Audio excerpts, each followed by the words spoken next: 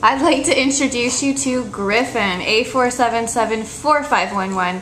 And Griffin is a 3-year-old male, brown. We think he's maybe a Corgi Dachshund mix. He's got these little legs and long body and these hilarious ears. So there might be just a splash of Chihuahua in there as well. And Griffin arrived here at the Baldwin Park shelter as a stray from Monte on November 8th. He weighs 14 very comical pounds. And Griffin, how does he walk on a leash?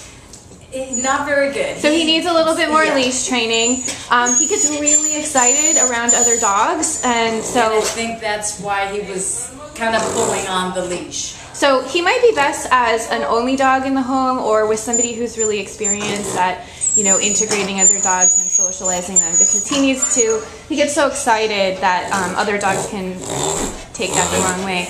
Got a little bit of kennel cough going on there, a reverse sneeze, so we'll make sure he's on the list to be seen. So this is Griffin.